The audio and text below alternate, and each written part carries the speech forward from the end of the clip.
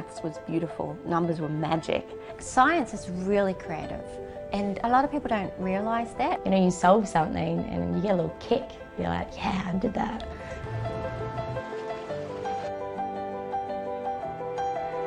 A lot of people will see STEM careers as this thing where you're in a lab coat and you're in a lab. I started to break down more and more the stereotype about what science is. Everyone says a doctor saves a life, but engineers build machines that save people's lives. There's a lot of careers in engineering, sustainability, renewable energy, climate change, the animal welfare, digital agriculture. And how we drive the change we want to see, that's what has been the life force behind my career.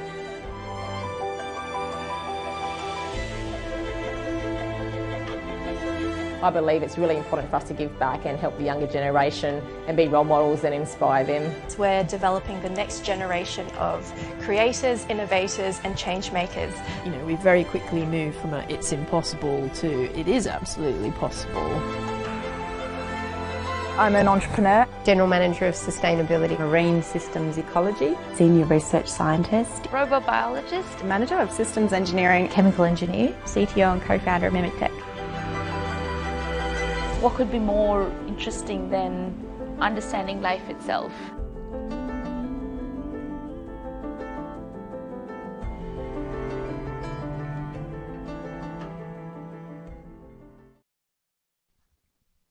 Hello everyone and welcome to today's STELR event, all about smart materials of the future.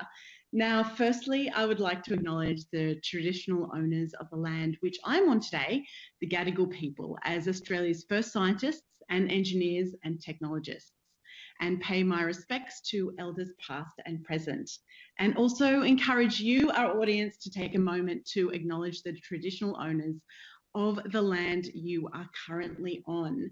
Now, my name is Claire Fruja and I am the Education and Outreach Manager at Science Gallery Melbourne, and today we are going to be hearing from and asking questions of two exceptionally creative, innovative and, may I say, inspiring engineers, Professor Madhu Bhaskaran and Associate Professor Matthew Hill.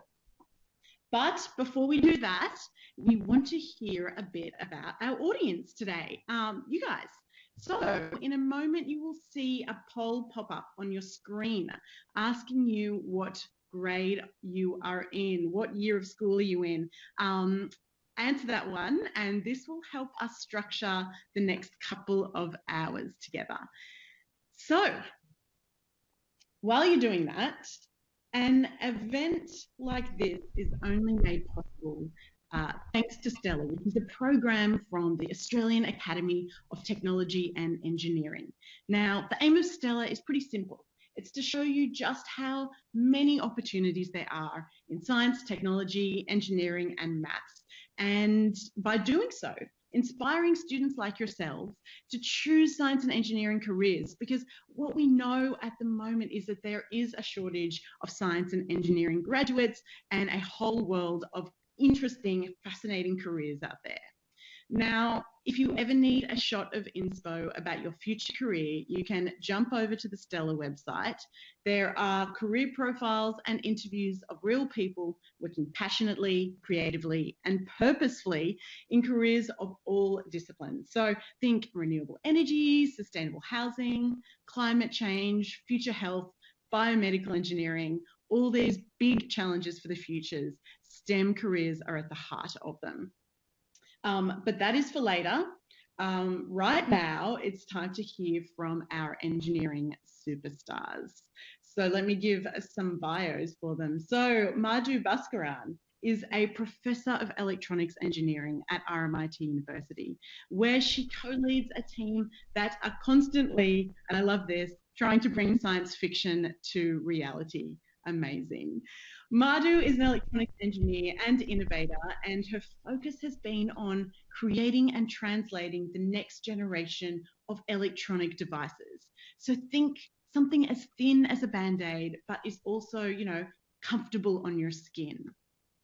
Madhu has won many awards for her research, including medals from Australia's leading academics, and was also named among Australia's most innovative engineers by Engineers Australia.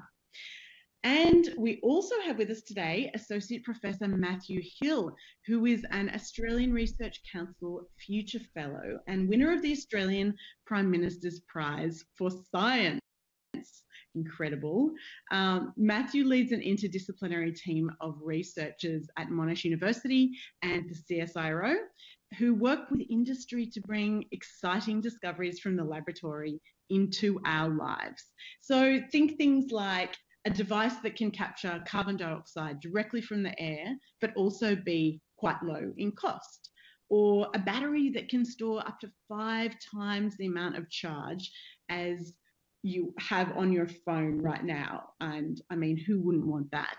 Or a mask that can protect you from every possible hazard for many hours. And I feel like 2020 is the year to create that. So I think you get it now. You're in for a treat.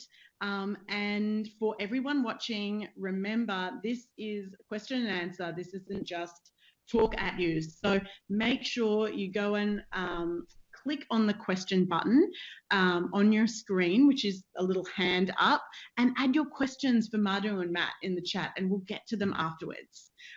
So without any further ado, I am going to hand over to Madhu. Good morning, everyone. And this next 10 minutes of my presentation will focus a little bit on my research journey.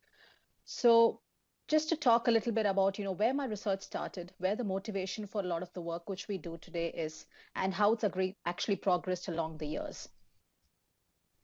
So I lead the Functional Materials and Microsystems Research Group at RMIT University. That's a mouthful for the name for the research group. But as you can see in the slide over here, we do quite a lot of things. The most fascinating things about materials is, when you take materials at a much larger scale, and then when you scale them down to much smaller scales, they behave very, very differently. And that's what we're hoping to actually capture and, use that for various applications, which has not been imagined before. So we take materials, we use them at the micro scale and the nano scale, which is at really tiny scales, and then we use their properties at those scales to find new applications. Now, that could be in quite a wide variety of areas, starting from very, very thin materials, which could be the future electronic devices, which you might hold, say, 20 years from now. It could be devices which, work towards manipulating light, and therefore you're talking about future drone technologies, automated cars, and things like that. Or it could be along electronics which can mimic the brain. And how fascinating is that? A brain is something which is quite something which, people have not been able to crack as to how it works so seamlessly and yet is very, very energy efficient. And then there's obviously the path where I'll be talking more about today, which is around wearable technologies. So how can we take all these materials and create the wearable technologies for the future? So what you see in that slide over there, and for a lot of the audience members who are sitting there today, a lot of these things may be things you've never seen in your life, because they were all things which were there well before you were actually even born. So if you look at the word wearable technology, a lot of people think it's a very current thing. It's something which has only lasted for, say, the last 10 years. But then in the true essence of the word, wearable technology has been there for decades. So if you think about watches which used to exist back in the 70s, there used to be watches which also used to have calculators embedded within them. In a sense, that is wearable technology. Hearing aids, which again existed back from the 80s, is once again wearable technology in the true essence of the word. So what we wanted to see is the progression for this timeline, which I show you on this slide. How do we make sure that we keep progressing this technology, but making it more and more wearable? If you look at them, a lot of those things are still clunky. They're not as wearable. They're flexible, but they're not unbreakable. And I think in some sense, that was where the motivation for our work started. So what we wanted to do was take electronics and create the next generation of electronics, which is unbreakable. So it's not just wearable, but most importantly, it's unbreakable. You're all watching me through a mobile phone or through a computer or a tablet today. And if you look within it, you'll find conventional electronics sitting within that. So chips, silicon chips, which have been the powerhouse for the entire electronics industry for many, many decades, are what actually power a lot of the devices which we use today. They are obviously much, much thinner, but they're still very, very fragile and they're still breakable. Now, within these electronic devices, you'll also find what are called oxide layers, Now, oxides are basically glass-like materials. And as you change the various elements which are present in the oxide, you change the properties of the oxide. So the reason I show you a stained glass over there is the color changes based on the elements within that. Similarly, when you change the elements within an oxide, you can use it for various applications. Once again, oxides are glass-like. So once again, they are brittle and they're obviously not unbreakable. On the other hand, you have things like contact lenses, which are really thin, which are very stretchable, and obviously that's not breakable. It's very mechanically pliable and flexible. So what we wanted to do was try and marry these two very different materials. We didn't want to create a new generation of materials where we are compromising on performance. We wanted to make sure we can actually take current electronics as it stands, beautiful and really, really functional, and try and see if we can use the same technology and render them stretchable and unbreakable. So that was work which we started back in 2012. It took us a couple of years to crack it, or not so much crack it, because you don't want to crack electronics. And once we actually found a new way in which we could do this, we managed to develop what are called transparent but unbreakable electronics. Now, as you can see in those images over there, it's electronics which you can stretch and flex and bend, and they still are functional. If we were doing this face to face, now would be the time when I would actually send a little sample around and allow you to have a feel of the actual material so you get an understanding of what I'm talking about. But if you can see it over here, it's pretty much electronics as you see over here. Contact lens type material, this has electronics embedded within it. But as you can see, I can bend it, I can flex it. It's very much like the Band-Aid, which Claire spoke about initially. Here's one more image for you, just to allow you to imagine that a little more. So as you can see, the person's interacting with the skin-like layer over there. It's actually very similar to skin and its properties as well in terms of how mechanically pliable and flexible it is. So we thought, brilliant, we managed to get that done. It took us a couple of years, but we are there. Now, what can we actually use this for? We thought, okay, maybe we can use this as an environment sensor. Say we wear this on our skin, or we put it on our clothes, and we walk outside, and this can tell you what the pollution levels outside are. We thought that's pretty useful in a lot of countries where people wear masks nearly all the time. We are new to mask wearing for the corona, but people wear masks most of the time in places like China and Singapore because of pollution levels sometimes. So it's useful to have a little sensor on your skin or on your clothes, which will kind of alert you to the pollution levels. We live in Australia. You're not new to sunscreen. You've probably grown up all your life wearing sunscreen and being told to, put on a lot of sunscreen before you head out. So UV sensors, which is trying to monitor the amount of ultraviolet radiation which you might have, is again a very nice application. For those of you who don't know, if you have too much of UV, obviously that leads to problems like sunburn. It also leads to issues like skin cancer. And that's definitely not something anyone wants to get. And the rate of incidence of skin cancer in Australia is particularly high. So having a UV sensor which will tell you, hey, you've had too much UV for the day, go inside and put on more sunscreen, is a particularly useful tool to have here in Australia. Now, these are also things which you wear on your skin, these little sensors. So they could tell you a little bit about your own body. What's your heart rate looking like? What's your blood oxygen level looking like? What about your glucose levels? So you could have this trying to give you a window into the health of your own body. We thought, oh, nice applications. Obviously, all of these look really good. So we put it out there and we kind of waited for a couple of years to see, which industry partner is going to come and talk to us and see if we can take it down the path towards commercialization. Took us a couple of years because we had quite a few conversations and we're trying to understand exactly which direction to take this research in. And it turns out, research is funny that way. You kind of have all these visions and ideas about where your technology could go. And then you have people coming along and taking it along completely different directions. And so here's an example for you. So our research right now, we're working quite closely with a company called SleepTight and with a manufacturing partner called SleepEasy. And believe it or not, it's going to be used for the aged care technology. And that was something I never imagined when I was actually creating this technology. I never really thought this could be used for aged care. But the idea which SleepTight came up with was they said, it's really thin, it's really flexible. Can we put this on a mattress? You have a lot of residents in an aged care facility. Overnight falls are quite a large concern. So you have people where you have concerns where people fall off from their bed. And so you want something which will kind of monitor them overnight in a non-invasive manner and still give people the information and knowledge as to whether is a person in bed or not in bed. And if they are in bed, are they breathing okay? Is their heart rate okay? Or are there issues or concerns where you need to step in and call an ambulance? Now, overnight, the number of people who look after the residents in an aged care facility is quite low. So you want to make sure that you don't disrupt their sleep as much, but you still have an understanding as to exactly what's happening to the health of the person who is inside a particular room, and you can intervene at the right time required. Now, this particular work was challenging because you're no longer talking micro and nanoscale devices. We're now talking macro scale. So the scale up of our technology is something which we were doing through this project. So we're almost there. We're now heading towards field trials, which will happen in the next couple of months to 6 months.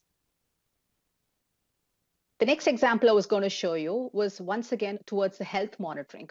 So this is again in collaboration with a company called Lepis. Now, this company came to us saying, once again, we're quite interested in aged care. And as you can understand, if you've been reading the news over the last 6 months, there's a lot of concern around residential aged care facilities, the quality of life which people lead within that, and how you can actually enhance their quality of life. We're all living much longer lives. We want to live them well. We want to live them productively. And how do you make sure the technology can give you a hand in making sure that you can do that? So this company came along to us and said, there are a lot of people where obviously within an aged care facility, instead of strapping them to putting a thermometer in them or strapping them to an ECG monitor on a day-to-day or a weekly basis, can we have a little patch which they can wear, which will just monitor their skin temperature, their ECG, their heart rate, and their blood oxygen levels, and give us warning signs when something needs to be done. This particularly the case when you have a lot of people who have, say, dementia and those kind of issues, where they don't want to particularly be constantly touched or, be strapped onto devices to measure their health parameters. So if you can put a little patch on them, which will communicate signals out, can we somehow get that data off them? So that's a new interesting project, which we just started working on for the last around 6 months, and that's showing a bit of promise as well. And my third and final example was going to be with an interesting project which we have with a company called Nutromics. Now, this one's a bit different because what we're trying to do over here is trying to actually prevent disease from actually coming along. Now, for those of you who know, diabetes is obviously a disease which is quite taken over the world. A lot of people are becoming increasingly diabetic. And diabetes is one of those diseases which is quite closely linked to your diet. So what you eat over a period of, say, 10 or 15 years kind of controls as to at what stage you might end up with diabetes. Yes, there are hereditary issues and things like that, but what you eat sometimes is literally what you are. So having the ability to understand how your diet is actually controlling your blood sugar levels is something which we're really interested in doing. A simple example over there is, we all think chips are bad. We all think ice cream is bad when we all think certain other food is good. But the way each of us process that food is very, very different. The way a bowl of chips impacts you might be very different to the way a bowl of chips impacts me. Our blood glucose levels in our body reacts quite differently to the diet we take in. And that is a very, very personalized decision which we need to make. So imagine having a patch which kind of monitors your interstitial fluid, which is not your blood, but it's a fluid which is sitting below your skin. And the interstitial fluid also has information about your glucose levels. And you constantly get information over a period of, say, a week or two, which tells you, hey, you ate a bowl of ice cream that morning, and guess what that did to your glucose levels? You ate a bowl of chips and you thought you were being naughty, but then actually that wasn't so bad because you actually exercised quite a bit after that and it wasn't really impacting your glucose levels as much. So say you wear this over a period of time, you get an understanding of exactly what foods are bad for you and what foods are good for you. And hopefully that will allow you to make better decisions about the diet which you consume and in the long term, lead to better health and, well-being for you. I'm going to leave it at that and, maybe hope to get some questions later on, and then we can go further into this topic. Thank you. Thank you so much, Madhu. That was excellent. That was incredible to hear about how diverse and how interesting your research is. Just before we head across to Matt, we've had one question from the audience, a very specific question from Shaleshwar, who was asking, can this new material break? As in, when you stretch it far, it rips. And then also, is it flammable? Breakability, now, people have shown you can actually stretch this to up to, say, 100%, and still it maintains its actual property as well. It doesn't really rip apart. I think the realistic thing to keep in mind is skin, for instance, in our body stretches by up to around 20%. So anything which you wear on your skin, if it can withstand a strain level of say around 20%, that's pretty much good enough for you to wear on a day-to-day basis. And this is not something which you'll envisage wearing continuously over a period of months and months. Probably the longest you would keep this on your body, and it does withstand, water, so you can keep it on you for many showers and baths, and mostly it's like a week when this kind of a thing can stick on your skin and stay there and collect data for you. Flammability is a very interesting question. I never really had actually thought about that. We looked at washability but never flammability, so thank you for that. That's something I can definitely look into. That's excellent that our Brains Trust is giving you new ideas for research for the future. And remember to keep your questions coming, and we have had some questions come through, which we will ask after Matt does his presentation. So on that note, I will pass along to our next speaker, Matthew Hill. Morning. It's my pleasure to give you a story here about an incredible family of materials that we've become interested in over the last 10 years in my group, and show you what we're trying to use them for. These materials are called metal organic frameworks, or MOFs for short, MOFs. And you can see a picture there of one of them. We've got a green cylinder and a blue sphere, and we join them together in a structure, and it kind of looks like chicken wire, or maybe cyclone fencing. And it's an incredibly porous material, and in fact it's kind of like a sponge. So every single atom that you put inside this porous material is an exposed surface, kind of like a sponge in your house. You soak up a lot of water with all the holes that you have in there. So we have a sponge on steroids here. It can soak up more and more and more of just about any particular molecule. And so if you add up all of the surface that's inside one of these MOFs, you get a very, very big number. And we have materials that are more than 5,000 square meters of surface area in 1 gram of material. So what does that mean? Well, a soccer field is 100 meters long and it's 50 meters wide. So the surface area of a soccer field is 5,000 square meters. So, and a gram of material is about a teaspoon of powder. So if we have a teaspoon of this material, then we have the whole soccer field inside it. But of course, I'm in Victoria, so it's compulsory for me to show an AFL oval instead here. So I've shown you that there, that we have incredible amount of porosity.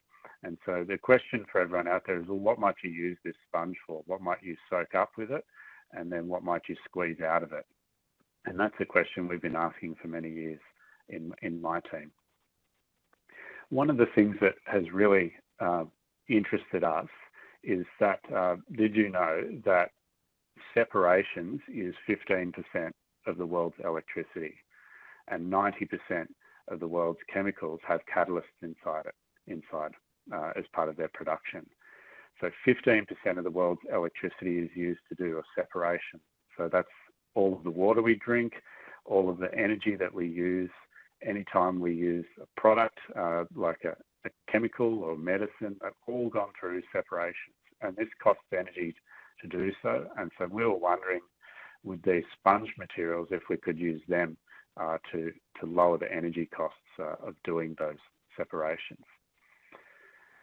So metal organic frameworks were actually discovered in Melbourne by Professor Richard Robson, and maybe for the teachers online, that's Naomi Robson's dad. So I went to his lecture one day, and on his desk in his office he had a picture of the host of Today Tonight, the tabloid news show, and I could not work out why a famous professor would have a picture of a tabloid host until I realised they have the same surname.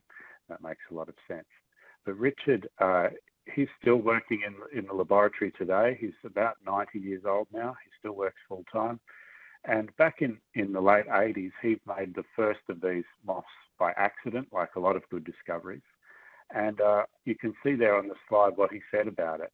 And then essentially he was saying these materials are really quite simple, and inside there's lots of holes there, And maybe we could use all of those holes to do lots and lots of different things. And after that first one was discovered, there's now more than 60,000 of these materials reported.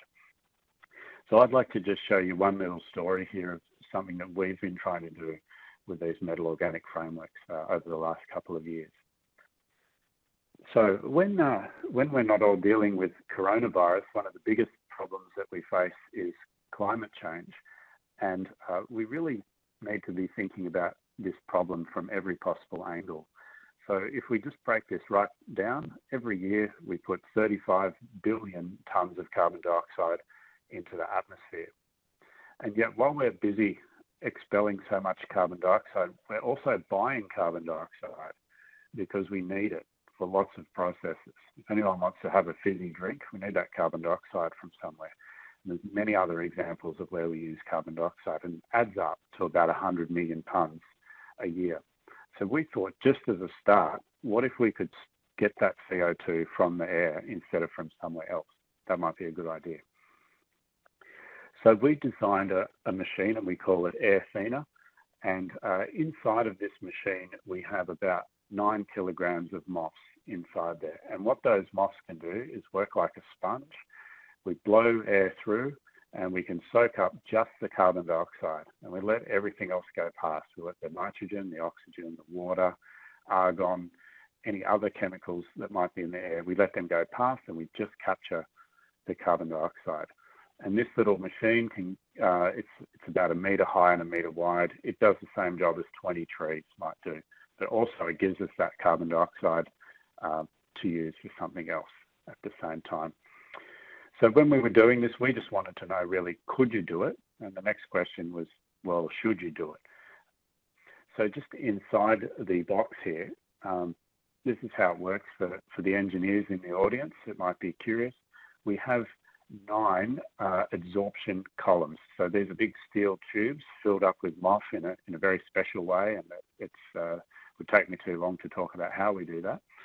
And what happens is that it takes 40 minutes to fill those tubes up with carbon dioxide, blowing the air through.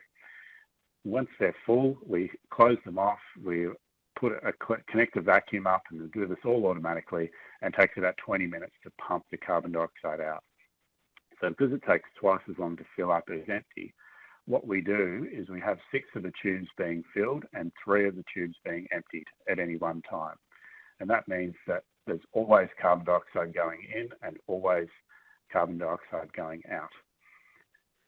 So that's the science, but how do you do that? How do you go through that long journey to make that box at the end? And this slide here shows you the journey we've been on. We created a little company for ourselves, which we call MOFWorks, and we're very interested to make a lot of different products. And the first product is this Air Thena. And you can see all of the steps that we've had to go through here. We started off looking at a computer, working out, is this even possible? And if so, which of the thousands of moss might be the one that works? And then we went and made some of them. And then we did some little tests and some slightly bigger tests and bigger again. And then finally, we were able to build the full prototype. And so that's the journey that we've taken this technology on. Big question, of course, is how much does it cost?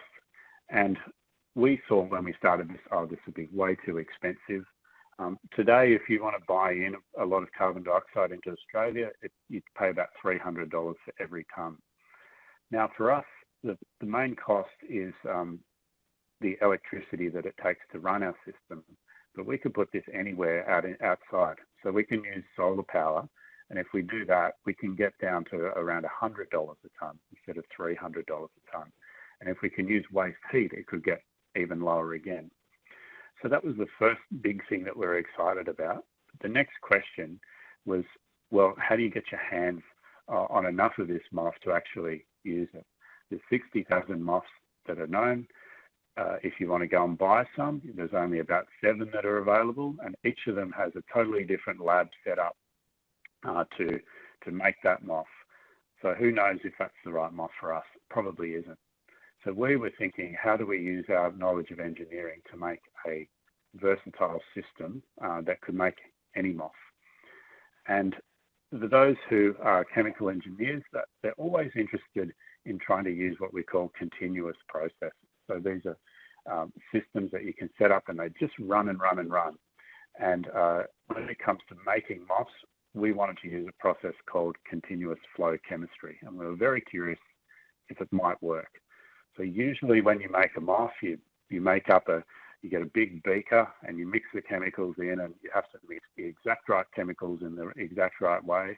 And then you wait a couple of days and these beautiful crystals start to form in your beaker at the bottom.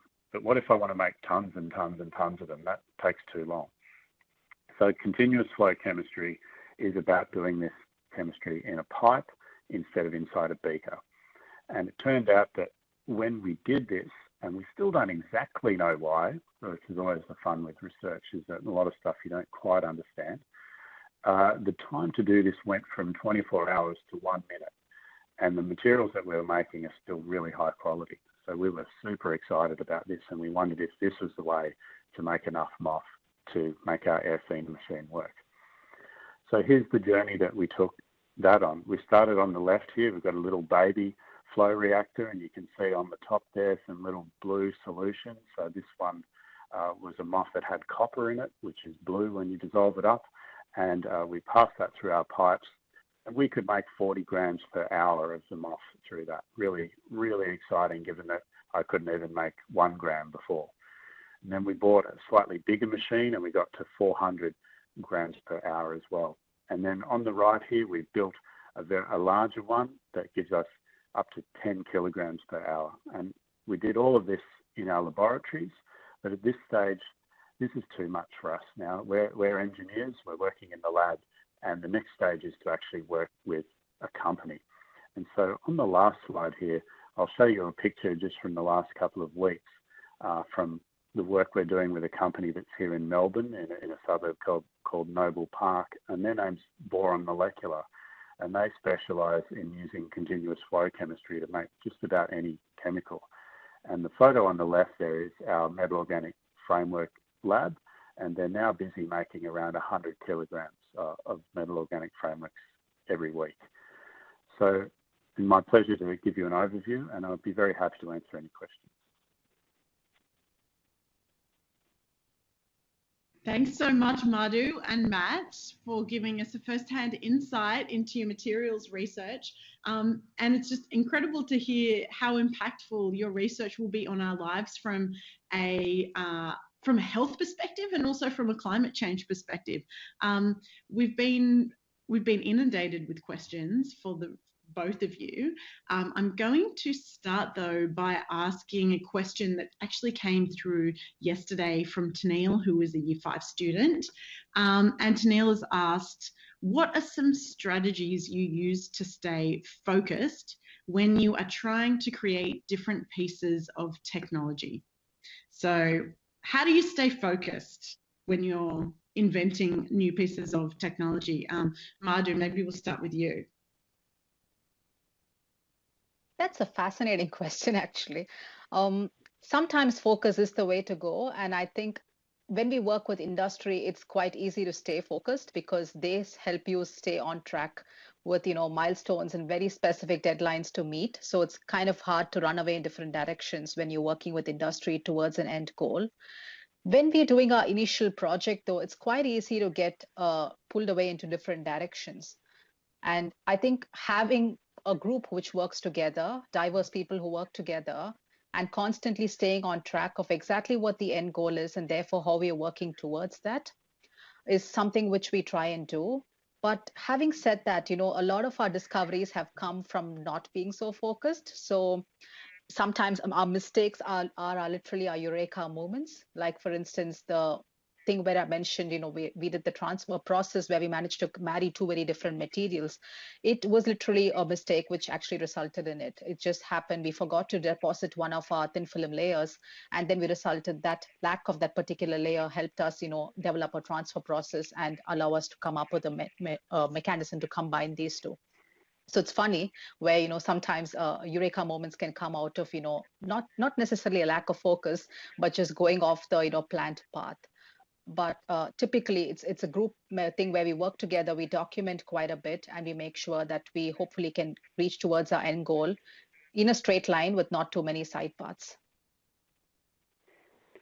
Excellent. I'll go across to Matt now, but I'm going to ask, Lucy's asked a question, and that is, when did you discover what moths were? When did I first discover them? That's an interesting question. You know, I probably first found out about them in about 2006, and I was reading some of the latest reports of scientific breakthroughs, and moths were being just suggested at that time that maybe they could be used to store hydrogen, and maybe we could put moths inside a car and then we could power our car on hydrogen. And I was really fascinated by that. And when I read all the detail inside about how moths are formed and what goes into all the science and the engineering underneath, it turned out that I had just done all of that at university when I was a student, but for a completely different application. And so that kind of underlines what Madhu just said about you need to be focused but not focused, because I would not have made that connection that what I did previously could help in a totally different field. But that's what happened. I'll stay on you, Matt, because I have a couple of other questions specific.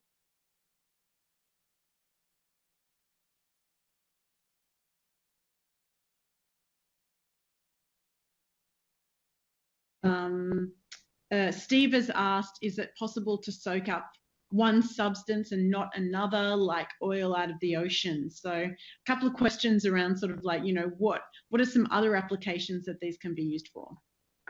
Oh, those are just fantastic questions, and the answer to both of them is yes. So to just give you a bit more detail, I have a friend, he works in America, his name's Praveen, and Praveen is developing moths to soak up exactly that, nuclear waste. He's looking at gas types of nuclear waste, gaseous nuclear waste, and he's been very successful in doing that. And so he's at a similar stage to me where he's trying to make a product that he can use to do that. When it comes to soaking up oil, that's actually something that my team have been working on. I just didn't talk about it today. So great question. When it comes to, we all know that oil and water don't mix, and that's true, but it's also not true. So when you get down to very low amounts of oil, it will actually mix in the water. So you can get most of the water out first, or most of the oil out of the water, but the last bits of oil are really hard to get out. And so we've used some of these materials to be very selective, to just take the oil out and not the water. And we've been working with a company called Suez, who are very interested in that kind of technology. All right, Madhu, we've got a couple of questions. The first one is from Pravakash, who wants to know what type of materials would you use to make your technologies so flexible? So the underlying material is a contact lens type material. So the one which I showed in the slides over there is basically a contact lens type material. It's silicone rubber. So if you play with silicone putty or with things which bend and flex a lot, it's very similar to that. People also use plastics. So it's a combination of some kind of a polymeric material, which is what makes it so stretchable and flexible. Things like silicon, which is the workhorse of the industry, is not obviously flexible or stretchable, but that is an electronic material which comes with its own set of wonderful properties. So we use this as the base, and then on top of this, we have various functional layers. Now, those are layers which are custom for a particular application. So if you want to sense pressure, you might use a particular layer. If you want to sense, say, the UV, then you might choose to use some other layer on top of it. And then you have your metal layers, which collect the information off from the sensor and pass it on to the device, which is giving you that information.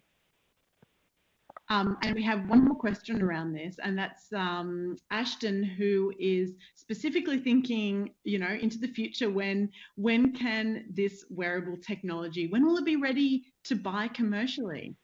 People are very excited, Madhu. I get this question all the time, and I think over the years, my answers are getting probably a little more realistic. So with the aged care one, which I mentioned, where we're putting it within mattresses, we're hoping that will be very, very soon. Like I mentioned, we are going into field trials in the next couple of months. So we're hoping that will hit the market in, say, in a year's time or so. With the other smaller devices, obviously industry would like us to get there a lot sooner. So some of the UV sensing devices which we have will probably hit the market in, say, a couple of years' time or so. And while I'm at it, I'll actually go back to answer the previous question on flammability. My brain was obviously not working then. These are polymeric materials. So, and that in a way was the main problem we had to overcome, but we had to create these new this new set of devices.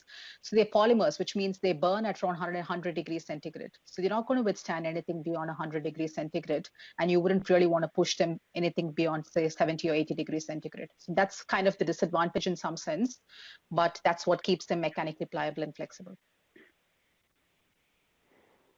Okay, so Matt, back to you. We've got a question from Tiana, who is asking, how is this machine able to only catch carbon dioxide and let all other gases go by? Yeah, that's an excellent question, and the short answer is not very easily, and the long answer is we've had to use a lot of tricks to make that happen. So the first trick is that the metal organic framework itself, we chose one that carbon dioxide really likes to soak into, and the other molecules don't so much. It's not so difficult to let oxygen and nitrogen go by and just capture carbon dioxide, but the really hard one is water. So water and carbon dioxide are very, very similar molecules in a lot of ways, and so where carbon dioxide wants to go, water wants to go.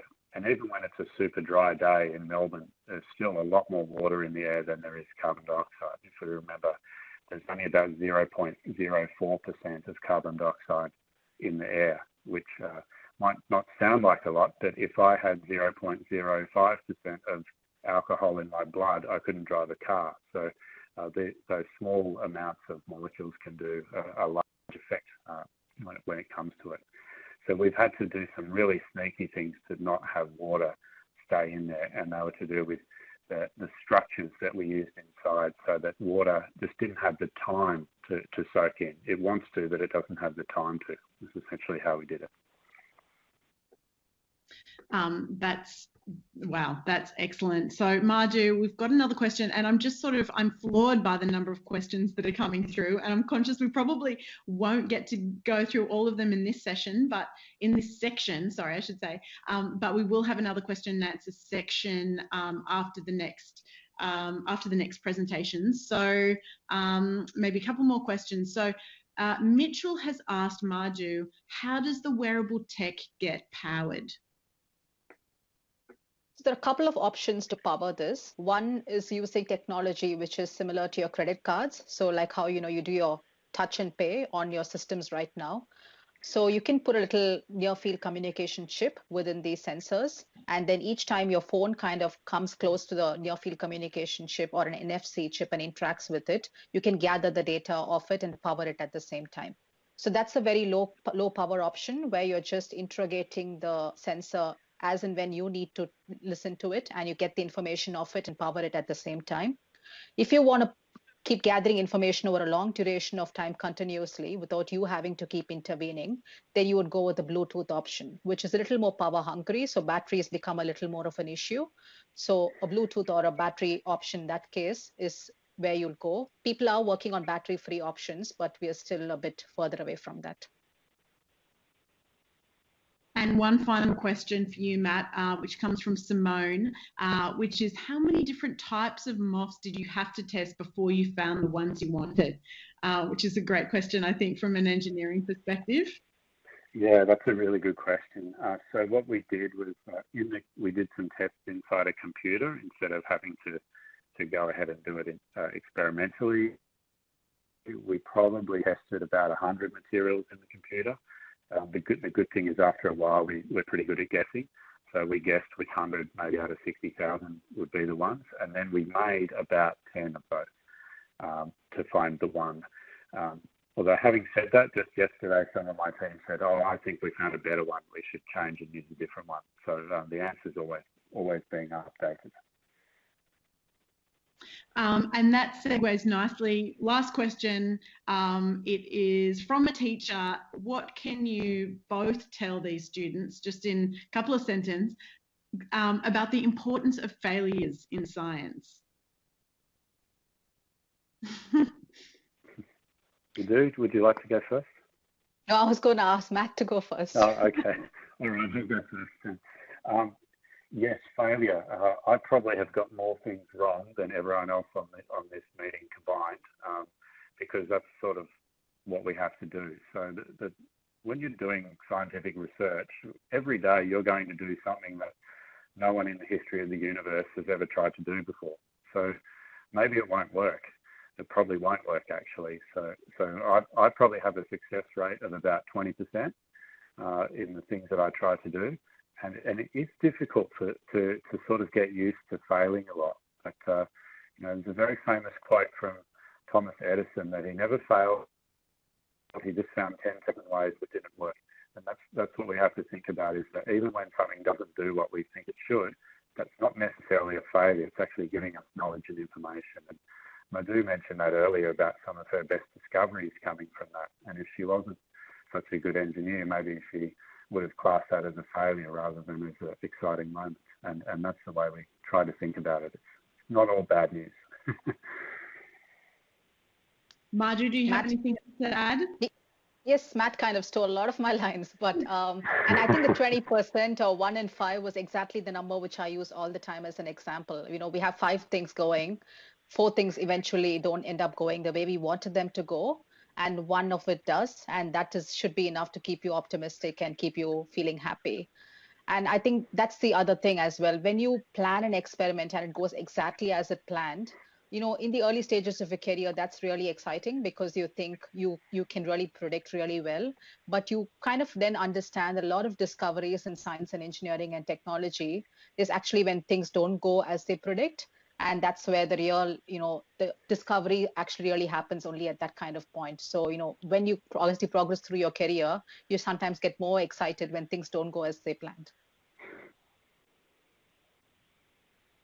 Excellent. Well, I think that is an excellent place to leave our question and answer section here. So for our audience, remember to check in the resources tab for more information on STELR, and also humble plug for Science Gallery, more information about Science Gallery in Melbourne as well. And we will be back very soon after this video with the next section where Madhu and Matt are going to talk a bit more about their career pathways and their high school experiences. So stay tuned for that.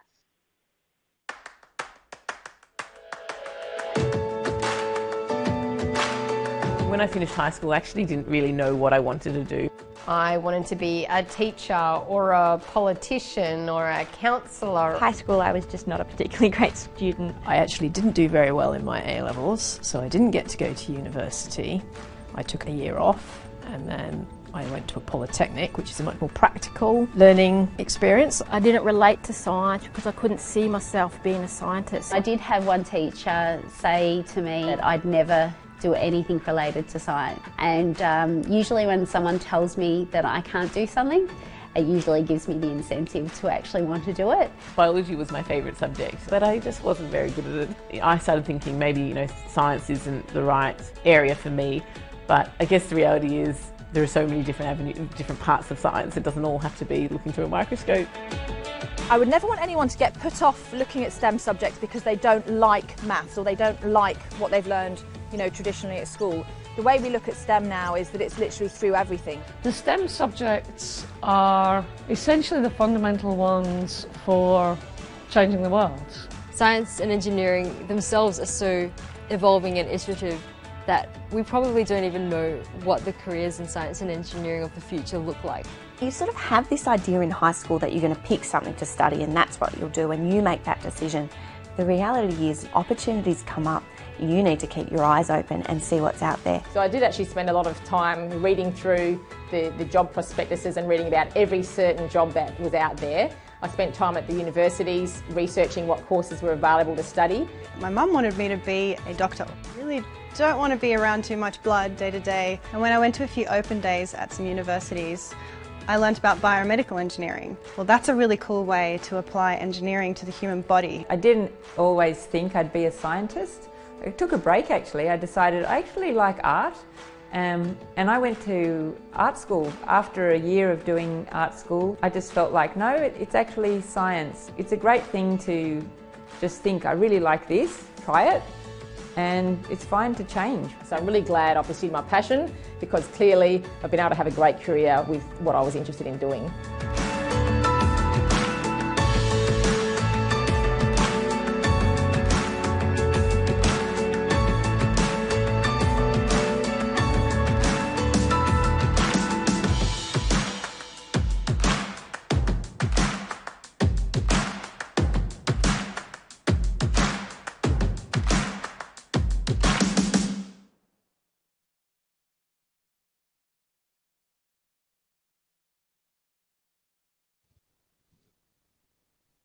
Hello everyone, it is good to be back for the second session of the STELR Victorian Enrichment Series, looking at smart materials of the future. Now in this next section we will hear from our wonderful engineers Matt and Madhu again, not about their research this time, but how it is they got to be where they are today, what their high school interests were, and where their career paths have taken them. Now remember, just like earlier, we value your questions, and you've been so great at putting some excellent questions into the chat. So keep them coming and we will answer as many as we can. Yes, so without any further ado, let us jump right into it, and I'm going to pass across to Matthew Hill. Great, yeah, thanks very much. So it's my pleasure now to I guess, well, maybe not so much a pleasure to talk about myself, but I'm very happy to take you on the journey from where I used to be when I was a kid to where I am today, and to give you a sense of how people go about making that path there. And you can see a photo of me there. This was from when I was working in the lab over Christmas, and we had some chemical vapors present, so I had all of the gear on, unfortunately, that day. So firstly, this is a photo of my team that we took last year, and you might notice that our team has people from all the different parts of the world, and there's about the same number of men and women in the team. And that's really important to us, that we have a diverse team. And further than that, you can't see it in the picture, but these people are from all the different types of science and engineering. So we've got chemists and chemical engineers, mathematicians, physicists, biologists, electrical engineers, lots of different types of skills in the one team. And so that's another thing that we know these days in technology, is that we really want to have a blend of different skills. And maybe the days of the one brilliant professor with a pen and paper sitting in a room writing brilliant discoveries, those days are gone now. It's more about teams working together and what we can achieve. So where did I start? Well, I grew up in Sydney, but please don't hold that against me. My family actually came to Australia on the first fleet in 1788.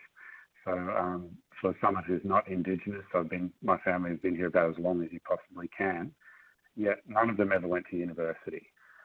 So if there's anyone who's interested in science, but you don't have a family history of people working in science or engineering, it doesn't matter, that's fine. And also, we weren't exactly having too much money. I know my mum used to have trouble being able to buy enough food for us each week, but that didn't stop us going and doing well at school and at university. So my principal used to say to me, don't let your postcode decide your dreams. So if you want to do something, yes, it is harder if you don't have all the advantages that others might, but it doesn't stop you. And you can keep going. So for me, I was always interested in science and engineering. The worst story I ever hear is that when I was about 3, if I behaved myself, the reward that I wanted for being a good boy was that I could do some maths. So that's a pretty nerdy thing, let's be honest, that when you're 3 that you want to do maths, but that's the way I was. So I'm still a nerd today, and that's the way it goes. I liked chemistry, physics and maths at school, and so I went on further with those. When I finished year 12, I was lucky to get into the University of New South Wales, which is one of the big unis up in Sydney, and I actually did a chemistry degree originally. And these days I'm probably more of an engineer, but I actually originally did my university degree in chemistry. So that means I'm doing lots of subjects learning how to make things, and on the side I was doing things like maths and chemical engineering to understand those. And I was just going to go to university for 3 years. That's all I was ever going to do. And then I was going to go out and get a job. And then I did a research project. And Madhu mentioned there about how the unexpected results can be the super exciting ones. I had a few of those. So then I thought I'd stay around. And so then I did a PhD, which was 3 years of those kinds of unexpected, exciting discoveries. And I was working in new types of computer memory. And then towards the end of that time, I was lucky enough to get a job with the CSIRO. And you can see on the left there, I've been working there, that they're Australia's National Science Agency. Been around for 104 years now. They are the inventors of Wi-Fi, a huge discovery. And the topical one for us right now, the company CSL, who probably, if there is a vaccine that's to come out, they will make it. They were started at CSIRO, and right in the same building where I work, all of the trial vaccines that we hear about in the news, the small amounts of those have been made at CSIRO. So I'm very excited to work there. But I was always interested in teaching and learning, and so a couple of years ago I was lucky enough to take a joint position with Monash University in chemical engineering, and I'm learning off them every day. So one of the things people often ask is, what do you actually do in a job like this? So here's some of the things that we do. These days I seem to sit on Zoom meetings all the time, and a lot of that is talking with other scientists and other engineers about the work we're doing and trying to understand what the results that we have actually might mean. And we're very interested in working with people in industry to help them to create new jobs and new products and help our economy to transition to new technologies that will make everyone's lives better. And we also then talk with other scientists and write out our work so that other people know that what we did. And when I get time, I still try to go in the lab and do some experiments. But these days, my team often say, Matt, please don't come in the lab. You're a bit uncoordinated. You don't come in often enough. And if it's okay with you, we'll do the lab work for you. So maybe some of you are thinking about, well, do I want to do this? What are the sorts of questions that I might think about? So the most important one is, do you think that science or engineering is fun? That's the most important by a long way. And being good at it, that's kind of important, but you know, if you really try hard, that's probably more important. And you need to be curious about things. So you've heard from us today about lots of things happening that we weren't expecting. And if you weren't curious, maybe you wouldn't have picked those up. So being curious is important. Problem solving, inventing, those are good things too. Setting your own goals. This type of job is not usually a 9-to-5 job and you just go and do what your boss says. You kind of set your own rules, which some people love, but it's not for everybody as well. Okay, so you've decided that you want to be a scientist or engineer. How do you do well at this job?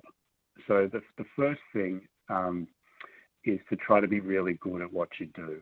So never forget that that's the main thing, is that whatever field you choose and that you might be interested in, have fun and all of that, being very proficient and competent and good at your job is the most important thing that you can do. And I've got some photos there of some Australian scientists who I've been fortunate enough to meet across the journey who are all incredibly good scientists, and I can talk about them for a very long time, but I won't do that today. The second tip to doing well is to have good mentors, and people love to help and give advice, and if you're someone who can find the right mentors, they will help you a lot. And almost all of my success that I've ever had are due to these three people. Robert Lamb up the top there was my PhD supervisor. He is also around the Australian synchrotron here.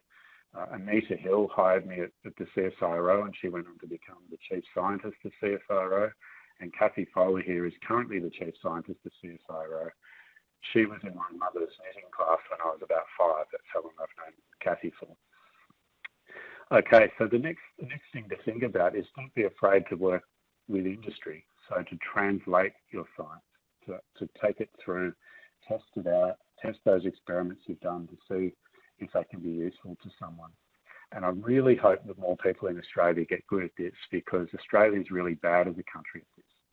So that's also an opportunity that if you're good at working with industry, you can really do well. The fourth tip is that people skills are really crucial. I think I just mentioned that earlier.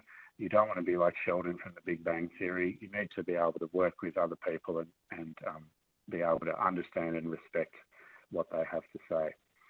And the final one is that diversity. And I mentioned that at the start, that you want to be around lots of different people who are not the same as you. The last thing my team needs is another Matt Hill in the team. We already have a Matt Hill. We don't need another one who's just going to agree with him all the time. So the best thing that my group do is when they come to me and say, actually, you were wrong, you made a mistake, maybe we need to rethink this. And that's a really valuable thing to have. So I'll just leave it there with my favourite quote from Linus Pauling, who won 2 Nobel Prizes. And he said, in order to first have a good idea, you must first have a lot of ideas. So if you have a lot of ideas, you've probably got a good idea in there. So thanks, and I'll be happy to answer your questions in a few minutes.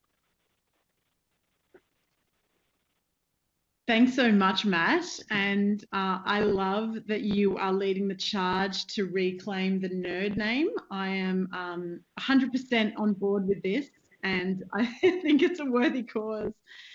So there are a lot of questions that are coming through. I'm just going to ask you one. Sure. Before we go on to Madhu's presentation, and that was there ever a time of your life that you doubted yourself? And that's come through on the Q&A. Oh, probably every day. Yeah, absolutely. So probably the most doubt was probably at university. Lots of people can be the smart kid at school and you're doing well there, but when you get to university, everyone's super smart. And you know, you might doubt, well, am I actually really up to this career? But what I learned, I guess, was that the most important thing was, did I really like doing it? Because if I did and found the interest, I would find a way to succeed, which ultimately I did, even though I probably wasn't sure that I could. I probably got 51% in my first year at uni, just got across the line, but by the end I was doing a lot better than that. So it's perfectly normal to be doubting yourself. Thanks again, Matt. Now, I guess let's pass over to Madhu to hear about your STEM journey and you know what's led to you being in the career you are today. Thanks, Claire, and thanks, Matt. That was fascinating, actually. So I'll talk to a little bit about my own STEM journey now. And so if my name hasn't given it away already, I'm from India. So I wasn't born and brought up here in Australia. I came to Australia only in 2004, and that was when I was 21. So I was born in India, and if you can see a map over there, you can see a place called Chennai, which is highlighted quite in bigger words. And that's previously used to be called Madras. So that's where I was born and brought up. And that's where I did my schooling as well. So that, as you can see over there, I went to a girls' school. And even though it's a girls' school, there are a few boys in there. We did have a few boys until year 5, and then we chased the boys away. But that's predominantly a girls' school. And if you're wondering where I'm sitting, I'm Again, I would say a bit of a nerd. So that's me next to the teacher on the left-hand side of her. So predominantly, stuck to the teacher, stuck to, doing things which I wouldn't say I was a very sporty child who was running around and doing a lot of things. I liked other sources of entertainment, but, I was predominantly into education and studying and things like that. Now, I was a daughter to two medical doctors, and both my parents obviously have always had the ambition that I will also turn out to be a doctor. And so much that when I was 3, when people asked me what my name was, I used to say I'm Dr. Madhu. So I just assumed that I would be a doctor. They assumed I would be a doctor. But that was until I was around 12 when we got our first computer in the house. So what you see over there is the first computer we ever got in our house. It was an Apple computer. And the image next to that is actually of a game called SimCity. And I spent hours, afternoons, days, weeks, many, many months playing this game. It was just fascinating for me that I could create a whole new city, create elements which go into the city, destroy the city, and then build it up all over again. So I was just fascinated that here's a thing which is a computer, which, it's not like a TV. You can control it. It does so many fascinating things which you never really thought you could actually do before within the comfort of your own house. The other thing which also sparked my interest was the telephone. So if you see over there, you can see the telephone which I used in the 80s, which was when I was just born and growing up. It was a telephone which was hooked to the wall, which had a dial which you had to use to dial the numbers, and it had a little cord by which you could pick up the receiver. You can't walk all over the house talking on it. You had to stay stuck to one particular position while you're having your conversation. And then we moved on to a cordless version where you could have the freedom to walk within the house while you're talking on your telephone. And then obviously we leaped to the 2000s when we started getting mobile phones, and you don't have to be confined within your house to make a phone call or to talk to anybody. I think this was something which was really fascinating for me because it just showed you how far you can leap in technology within a span of a couple of decades. To being tethered to a wall to have your telephone conversations, to now being able to go anywhere and have your phone conversations and never really be unconnected in a sense. I think it just speaks volumes for the way technology can really quite take leaps very, very quickly. Unlike, where you went from the 1930s. So the telephone which you see over there at the very beginning was in the 1930s. It took almost 30 to 40 years to go from there to what you see in the 70s or 80s. But then after that, technology moved and progressed quite quickly. So I guess that was kind of what sparked my interest. I thought, okay, I have these fascinating things. The telephone itself, for instance, has, gone through a couple of technological leaps just within my own childhood. What's really powering these devices? What's powering that computer, which, in the 30s used to occupy an entire room? How did that manage to scale down and come down to just occupying a space on my table? I knew there were silicon chips within it, but I didn't know much beyond that. Now, as a child growing up, I loved chemistry, I loved biology. And so I was furthering my parents' thoughts and dreams that I would become a doctor. But I kind of liked physics. I liked maths. I wouldn't say I loved maths. I kind of liked maths. But here's the funny thing about maths. When you grow up in India, everyone drills its importance of it into your head. Even my grandmother, who's actually not gone past year 7 or year 8 in her own studies, kind of used to drill it into my head that maths is really important and you need to do really well in maths. And she used to feed me special food so that I'll do well in my maths exams. So it's kind of funny because you're growing up in this system where everyone around you seems to recognize the importance of science and the importance of certain core subjects. So, it wasn't very different for me to think otherwise. I just understood and kind of thought that's the norm. Now, I managed to get into both a medical school and I also got into an engineering school. And much to the disappointment of my parents, I still don't think they've got over it, I decided to become an engineer. And I said, no. And obviously within engineering, there are branches and branches of engineering you can choose from. And given my fascination for the electronic devices, I chose to do electronics and communication engineering. To make matters a little bit more worse, I chose not to do it within my own city. I decided to run away to another city and do it over there. So there goes. I don't think my parents have still, forgiven me for that. So I kind of left Chennai and I went to the city Coimbatore, which is marked there in green. And I did my engineering degree in a bachelor's, which was for 4 years in electronics and communication engineering. And that particular degree, He didn't really give me practical experience. And engineering degrees in India are quite different to the ones which are done here. You get a bit of lab experience, but a lot of it is quite theoretical. But I guess what it really showed me was at least pictures of silicon chips, which is like the image which you see over there. It kind of showed me what a silicon chip looks like. It kind of showed me how you actually make an electronic chip, but I didn't really know anything about it beyond that. And then came, I guess, the next step in my journey, which was where I was thinking, now, should I go down the path of where I go away and do a job, or do I further my studies? Now, in India, a lot of people kind of go away to do IT jobs. When I finished up my engineering was when the IT boom was kind of taking over. So practically everyone was getting into an IT position. So going into information technology and working in one of those companies was, I would say, almost 80% of my entire engineering cohort stepped into an IT position. So it was kind of weird not to do that. If they weren't going into an IT position, the other 10 to 15% of them were going away to the US to further their studies, to either pursue a master's or to pursue a PhD. So 95 to 97% of them were gone in different directions. But here I was, and I was determined not to do either of that. And I wanted to actually study further about electronics and do a little more about microelectronics. So a little bit like the red arrow over there, I kind of ran in a different direction. And I have quite a lot of people who actually were asking me, aren't you heading in the wrong direction? People head west and you're heading east. But that's a decision I don't think I've ever regretted until now. And I don't think I will regret that. I love Melbourne and I fell in love with the city when I came here in 2004 and I stayed. So I came here and I got to work during my master's in microelectronics, which is what I came to pursue. I got to work in these labs, which are called clean rooms. Now, clean rooms are basically, as the name suggests, they're rooms which are very, very clean.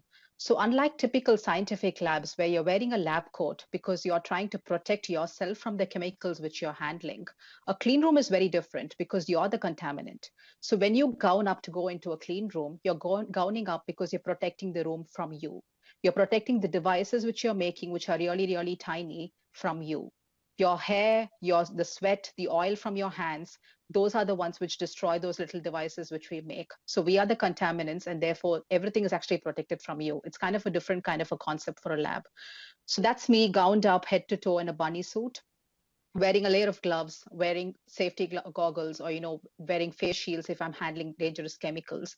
And I made my own silicon chips and I tested them.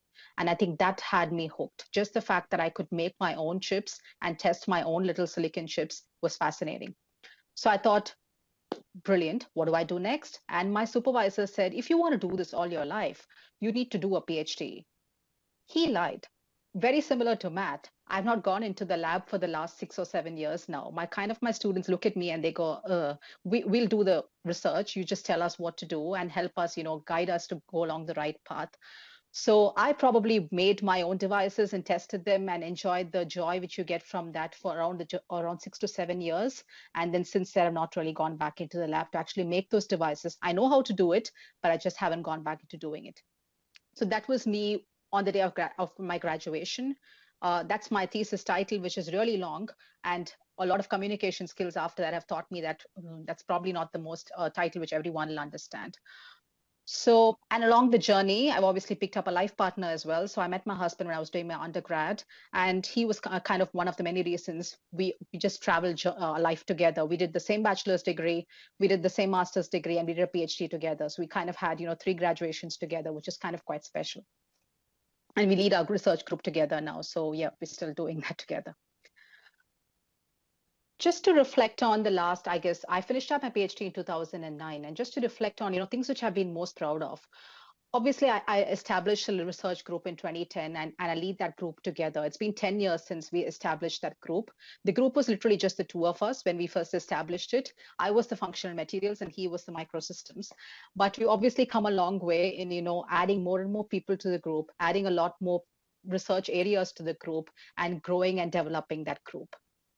I have a lot of interest in research leadership as well. So I took on an associate dean role for 3 years, 3.5 years, which I just finished up at the start of this year, where I was trying to enhance the research environment where, researchers come into. I was a relatively recent PhD graduate. So I thought, why not use my recent experiences and see how I can make it even better for young researchers to flourish within the research environment.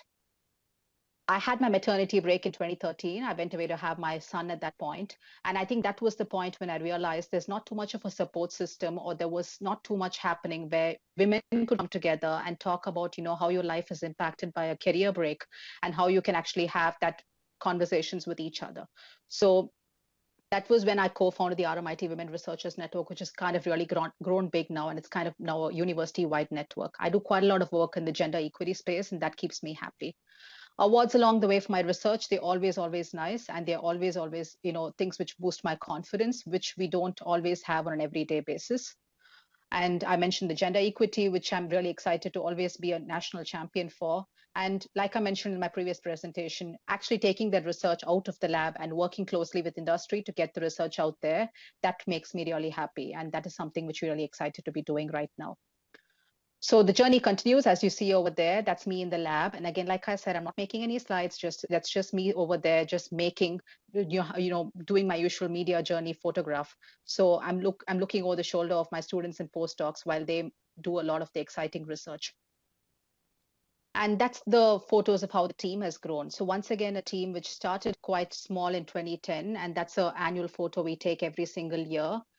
We consciously try and enhance the diversity of the team. And like Matt said, with diversity comes a lot of the innovation. Having people from different cultural backgrounds, from different genders, and different thought processes to you, I think that's really critical in ensuring that the innovation keeps going and keeps going in different directions, which you never imagined it will go. So that's me. I'll stop there. Thanks so much, Madhu. It's incredible to see your journey, and both you and Matt, your respective journeys, the challenges you faced, and the choices that you've made to follow your passions along the way. I love especially that you followed your passions despite what your parents were saying at the time. I'm sure a lot of people and our audience can relate to that. Now, we've got a lot of questions coming in from the audience. Let's kick it off, and it's something that you touched on, Madhu. Let's kick it off with Katrina's question, which is, do you have to have a PhD to get a job in STEM? So a PhD is probably critical if you're trying to do a job in research-based STEM, but even that I wouldn't really say, I wouldn't say it's critical, but it's a nice to have for sure. But there are obviously jobs in STEM which don't require you to have a PhD. There are jobs which you can do in STEM, and STEM is quite broad. It's science, technology, engineering, and mathematics, which you can do at the back of an undergraduate degree, at the back of a postgraduate degree, or at the back of a PhD. So a PhD is not critical for every STEM job. It is critical, or it's required for certain STEM jobs, which are probably more closely aligned to the research side of things.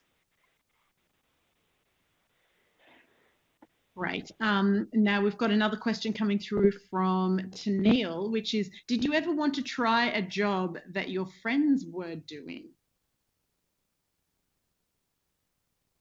Friends were doing, or were doing? That your friends were doing. So maybe this question's a bit more about, how much does peer pressure play into it, or, I think being a researcher is a really unique pathway, and I think the time I realized that the most was when I went away on my maternity break and I came back after 6 months, and a lot of things were exactly the way I had left them. Because in some ways, people really can't replace you, and you bring a unique set of skills and a unique set of things into the job, which people rely on you to keep going. So it wasn't so easy I don't think I ever looked at others and wanted to take on their role or be them.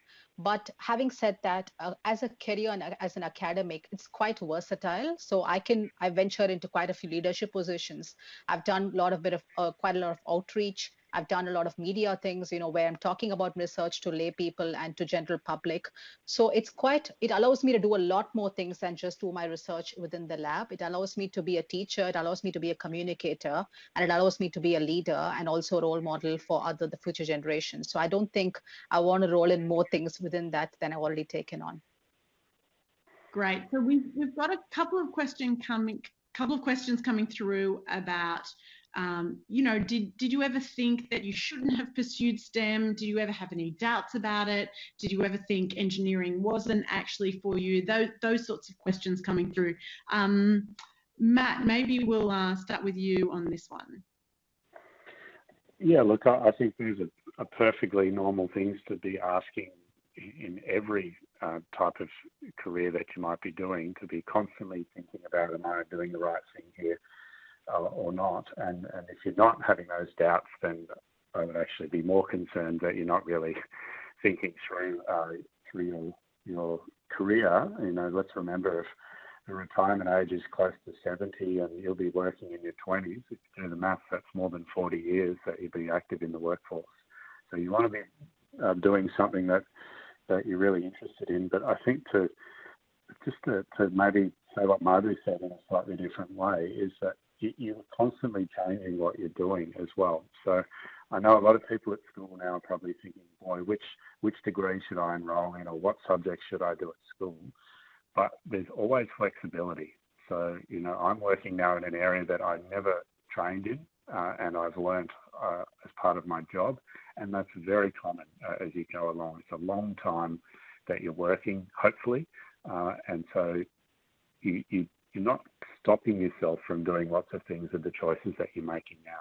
You're learning more and more, but you will continue to learn, and you can continue to change direction as you get older. Okay, we've got a question from Kiki, which is it difficult to become a scientist? Which is a great question. Well,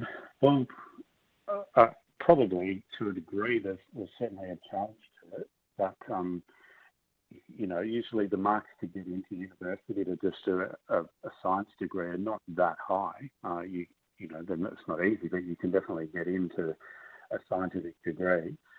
Science, you know, some people say it's incredibly hard, others say it's incredibly easy. It really depends on which part of science and if you're naturally drawn and attracted to it. There's plenty of fields of science that I would be the last person you would ever want telling you about it, because I'll be hopeless at it. And that's completely normal. It's a very big area. So if you're interested in science, you will find a part of it that you find at the right level for you, and something that you're super interested in. It's a very big field. Okay, so we have a question here, and this is a very specific question about engineering, so maybe one for you, Madhu. So this student wants to be able to design, then physically build, wire and code a robot or machine. And they've heard this is something called mechatronic engineering. Is that good to study to be able to sort of achieve that aspiration? They've heard it's like mechanical, electrical and software control engineering in one degree. Can you tell us a bit about that? I think with the ambition which the student mentioned, yes, mechatronics and robotics engineering definitely fits the bill for that particular one. Yeah, absolutely. So at Monash University, the Dean of Engineering is Professor Elizabeth Croft, and Elizabeth is a mechatronics engineer. She has a robotics lab that I walk past when I'm on campus. So I'm always curious to see what's being driven around there. But absolutely, it's a very active field of engineering, and certainly the future of a lot of jobs is towards automation. So if you have the skills around that, then that's going to be something that's seen as very important. Absolutely. This is a great question for the both of you, and I think plays into, you know, you're an engineer, but you're also many other different things as a human being. So if the jobs that you have, if you did not have them, then what would you have done?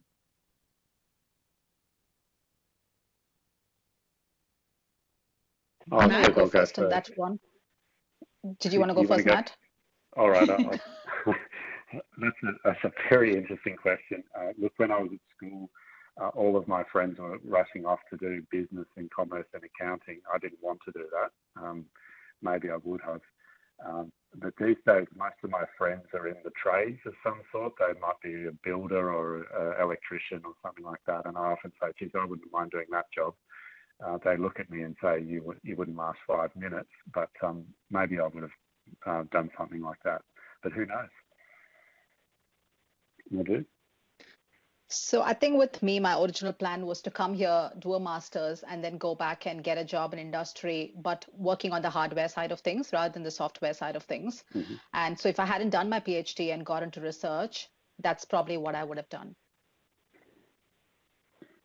Absolutely. I mean, it's an important thing to note that paths can change.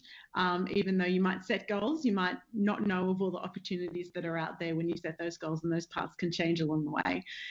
We've got a couple of questions about the current pandemic situation and how it's affected your work, and also whether you've been testing out resources to help find a cure for COVID-19. So in your expertise, have you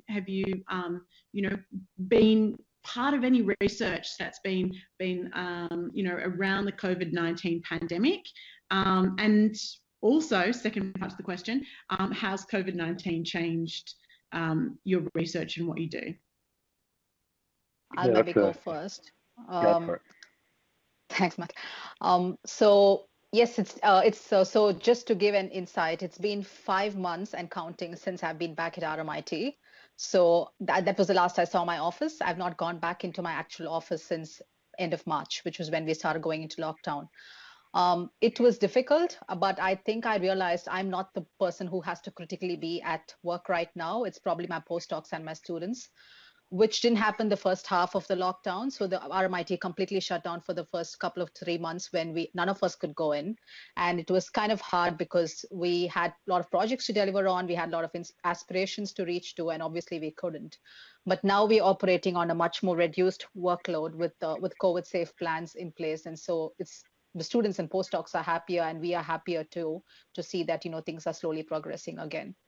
So it's definitely impacted us. It's definitely impacted most research around the world because things are progressing at a different pace. With the question around COVID, so we make sensors, right? So a lot of the sensors which we make, we were already studying to see if we can do cancer diagnostics with those sensors. So we were trying to do cancer diagnostics. We were trying to study other biomarkers, like biomarkers which are present in our body fluids, which indicate early onset of cardiovascular disease and things like that. So we were looking at trying to see if we can tweak the same platform to study for COVID. So we do have some ideas up our sleeve, and we do have some collaborations where we're trying to see if we can either study for the presence of COVID or the presence of the COVID antibodies, which is what you would have if you've recovered from COVID. So we're hoping, once we get a right amount of funding, that's something we can do, or maybe not do, because people have already managed to discover a vaccine and things are progressing as they planned. So yeah. Yeah, I think my experience is very similar to Madhu's about running a lab from home. When it comes to the research, it's been a crazy year. First thing that happened was my phone started ringing and people were asking if I could get some alcohol for them. And no, they weren't wanting to drink it. It was for the hand sanitizers. We were going to try to make it in the lab, but fortunately we have connections with people in industry who are able to make a lot more of it than us, and so we were busy helping them there. The next thing that my team are very busy in was with masks and the technology around that. And originally in Australia we had one company in country Victoria working 2 days a week, and that was our entire ability to make masks. And now we have 2 companies working full time with about 40 staff instead of 3 staff. So that's why the government was comfortable to now recommend that we all wear masks. And before we just didn't have the ability in Australia. So some of my team helped those companies out, but also, and it was on Sunrise 2 days ago on TV, they built a lab to test masks. So we have lots of masks being brought into Australia, and we want to make sure that they all do what they're supposed to do. So that's something that we've been very busy with as well. But probably the most important contribution has been staying out of the way. So at my work, we had the people that have manufactured the vaccine for the University of Queensland to test, and it's currently being tested in Queensland. And there's probably 5 people in the country who can do what they do, and they can't afford to get sick.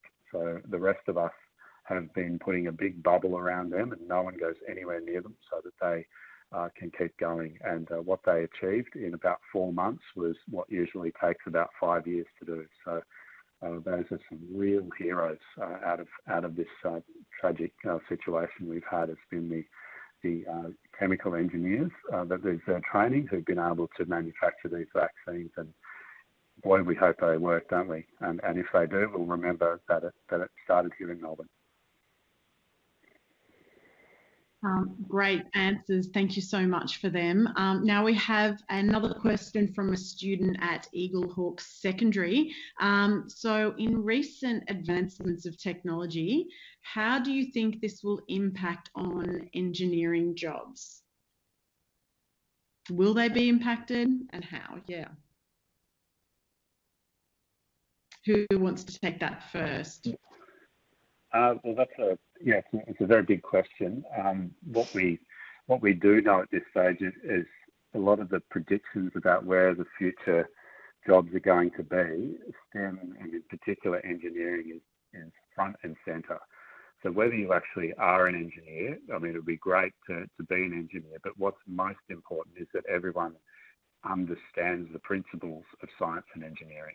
And we're getting a big crash course in it at the moment with this virus. But if you look at the future of work, it's all towards those higher skilled positions, and background in engineering seems to be critical. And even during this pandemic, this year, when we have a huge recession, my department of chemical engineers, the students have all been offered jobs before they've even finished their degree. So even in the worst of economic times, they are still getting snapped up. So that's a pretty good sign of the way things are trending. I'll maybe just add to that and say there was a survey, I think a couple of years back, and they said, you know, until now, you require around, say, 30% of the jobs out there required STEM skills. Going forward, there'll be up to 70 to 80% of jobs would actually require STEM skills. So not having STEM skills in the future is not really an option. And I think, to echo what Matt said, it's not the exact particular skills, because the jobs of the future don't even exist right now, but it's just setting you up so that, you know, you have a 30, 40 career in front of you, just so that you have the skills to take whatever, you know, gets thrown in your path for the next 30 to 40 years.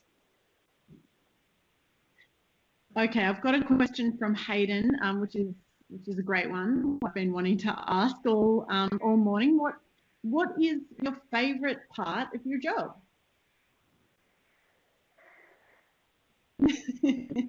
I'll take a moment to whittle it down to one. Madhu, I can go. Yeah, I can go. I think the one which gives me the most satisfaction is when I manage to convey my research and people actually understand it and appreciate, you know, where it comes from. When people understand what my job is and appreciate truly, you know, where exactly, and appreciate the value which we actually put into our work and where it can actually impact society and make a difference. Seeing that spark of, you know, oh yeah, and I get what she's talking about, that light bulb moment go off in them, I think that gives me a lot of satisfaction. Yeah, well, I agree. Same for me. But one other thing as well is, while our research is very impactful, maybe the most important thing that we do as academics is to help the next generation. And for me, the absolute highlight is when one of my team gets employed by somebody else into a good role. And I had that happen last week, so that was a big celebration to see a young researcher getting their first job. And that sort of, for me, that means I've done my job. So that's very satisfying as well, to be helping the next generation coming through. Well, thank you for answering that question. And thank you for the student who asked that question, because that was on my list. Now, we've got Buwaneka, who wants to know about getting a job in STEAM and whether it requires high marks in VCE. So we've had a couple of students ask about, you know, how high, you know, how high does your ATAR need to be to sort of be able to get into STEAM courses, and then, you know, what are the job prospects after that? I'll let Matt take this one. I'll go first this time. Well, I can tell you the ATAR for Monash Engineering is about 93 at the moment. That's what it was last year. It bounces around. It certainly does. But if you don't get 93, that doesn't mean you can never be an engineer. There's many ways of doing the training. There's many universities offering different courses as well. And so while it is a high number, it's not a big red stop sign if you don't get it. There's plenty of other ways to keep going if you're interested enough. So just to add to that, I think in RMIT, it's anywhere from 85 to 97, just based on the particular branch of engineering. There are certain branches which are more popular than the others. But we also recently have a flexible option where you can kind of enter and then choose your branch of engineering after a year or so. So that one I think is quite popular. Great advice. Now we've got Kartik who is asking, what is the biggest project that you have been in and how has it affected your perspective on engineering? I suppose I'll go first. The biggest project that I've been involved in is one that I'm currently leading, where we're making a new gas mask so that can filter toxic chemicals, but also particles like virus particles or radioactive particles. So we're working with the Australian Department of Defence, but also with police, firefighters, factory workers, miners.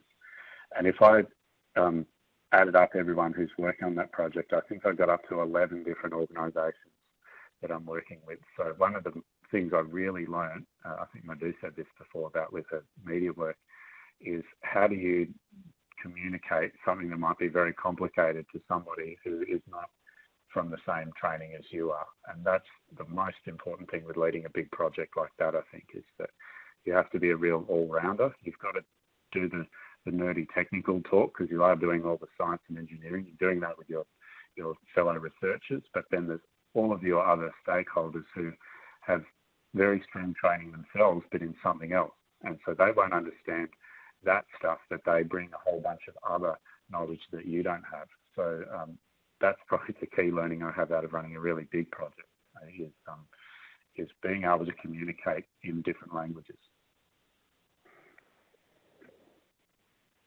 Madhu? Yep, sure. So for me, I would say a lot of my projects, I literally worked my life in 3-year segments. But I think the biggest one, which is probably the one I'm going to start right now, which is an Australian Research Council Centre of Excellence. So it's a 7-year program. I've never looked at a 7-year cycle before. So 7-year program, which is funded by the Australian government, where we're looking at nearly 25 organizations, which are 5 Australian and 19 international plus industry. And so hoping to bring that together, where it's also straddling different branches of engineering and physics, and also trying to go all the way from fundamental science to the applied. So that will be a big one. Ask me in 2027 as to how that went on. Great answer. I will set my alarm for 2027, Madhu. Okay, final question, which is sad because we do have a lot of questions here, but we're also running a little bit over time, so we can't get to them all today. But this one from Ruby, I think, is a great one to finish on, which is if there was anything you would like to tell us to inspire us. So any sort of like inspirational words for our audience. I mean, you've been, talking a lot for the last 1.5 hours, and I would find that inspirational, but anything else, I guess, final remarks that you I'll maybe jump in. Yeah. I think if this year has taught us anything else, and nothing else but just this, it's resilience. And I think school students especially have shown incredible resilience in the way you've just, managed to take your entire learning offline off the school campus and managed to still try and get the same kind of experience from the school. And that's a trait I've always said is critical for any career, be it STEM or not STEM. So I think this year has been a big teaching moment in that particular way. So resilience and perseverance, just with those two and with a lot of passion, I think you'll go wherever you want to go. Sky is the limit, seriously. Over to Matt. Yeah, look, Madhu is totally right. There's an old quote that's been getting used too much lately, which is never waste a crisis. And you know, those of you who are at school have just had many, many years of training and education squeezed into one bit around all of the other skills that you need to succeed at university and in your career, around dealing with unexpected things occurring and finding a way to succeed. And it might not be much fun now, but you'll be really glad that you went through that in a couple of years' time, because you'll be set up to keep going and really have more success once we get to the other side of this thing. So yeah, just say congratulations and keep going. Very important word. Thank you so much, Madhu. Thank you so much for that, and thank you everyone for asking.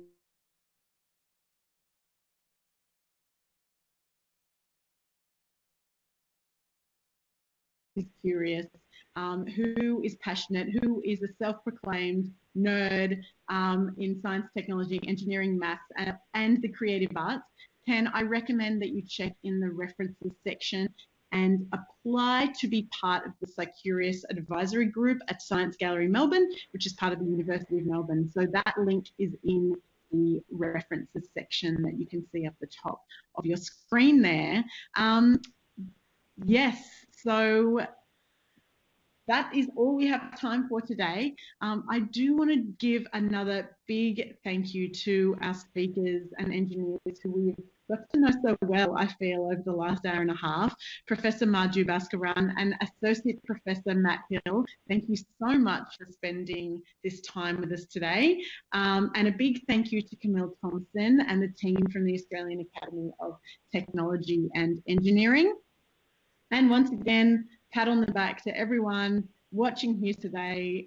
There is a lot of online content out there, and you're doing all your classes online as well. So being engaged as much as everyone was today has been really inspiring for us presenting to you today. So thank you again.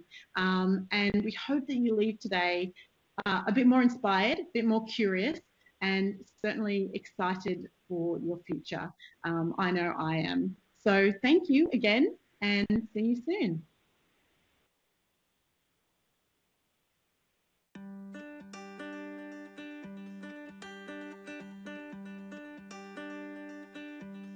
We started off with really basic components that you can learn how to use on Google and YouTube. I started cold calling schools. I didn't even have a website, a business card, or even a proper business name. I didn't know that I was going to be a seaweed farmer. You're researching and talking about seaweed production, but you never really knew it was me that was going to do it. I felt like there were problems in business and industry that were slowing me down, like too many protocols, too many pathways, too much risk aversion.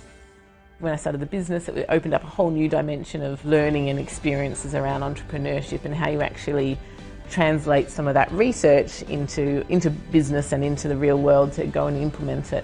And that was really exciting. Branching out and starting your own company is not the norm for science. And in a country like Australia, there's some really good incentives to do it. Science can talk about how we should do things or the theory of what might happen if we do this. But it's actually getting out there and doing it that will make the difference.